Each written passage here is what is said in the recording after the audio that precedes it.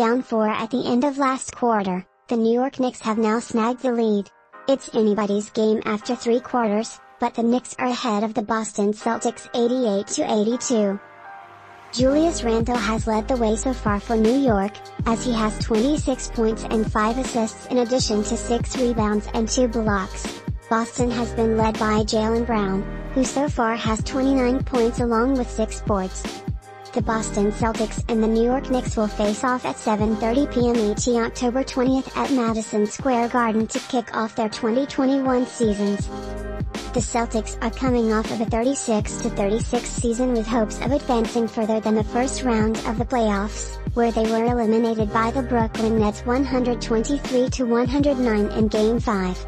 Likewise, New York is in much the same position after losing to the Atlanta Hawks in Game 5 of the first round of the playoffs following a 41-31 regular season. The point spread is more or less neutral, so fans should expect a close contest. We'll see if the game is as close as the oddsmakers expect or if one of these teams has a surprise blowout in them.